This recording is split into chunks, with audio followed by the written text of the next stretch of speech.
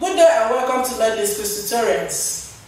Today in our English studies, we shall be looking at example of formal letters. At the end of today's lesson, the students should be able to write formal letters on their own. Remember, in our previous lesson, we talked about what formal letters are and guides to writing a formal letter. Today, let's take an example of a typical formal letter. We have here, write an application for the post of a sales boy to the manager of or on the petrol station in your area. Looking at the board, we have two addresses here.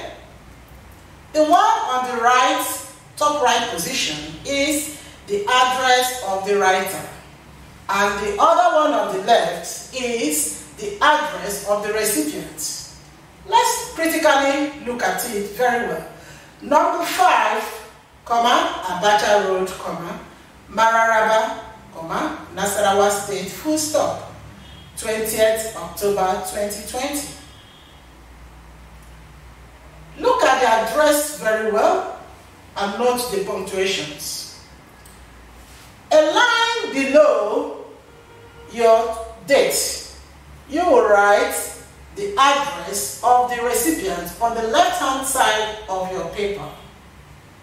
The manager, Orlando Petrol Station, Mararaba. Please note the punctuations.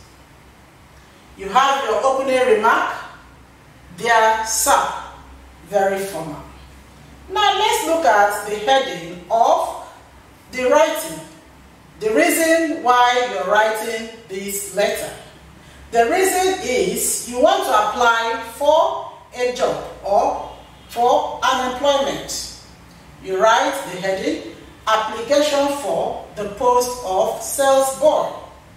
Please note here, application, all the words here under the title or the reason for your writing is written all in capital letters. In this kind of situation, you don't need to underline the heading.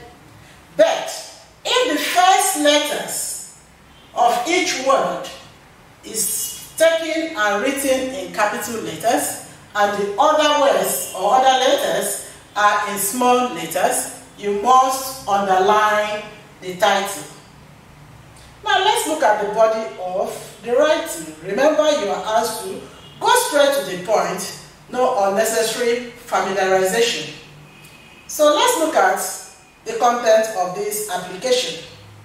I wish to apply for the post of sales boy in your organization.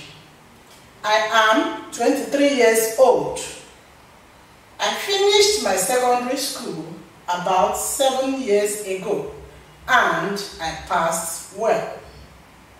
I worked with Total Filling Station for 4 years and I won several awards for my excellent performance over those years. I enclose the photocopies of my secondary school certificate and my commendation letters. I will be very grateful if my application is favorable considered. Your closing remark, yours faithfully. You sign your signature and then write your full name, your first name and your surname. Please note the punctuations and take notes of the paragraphing. The paragraphing can be in indent position as we have used here.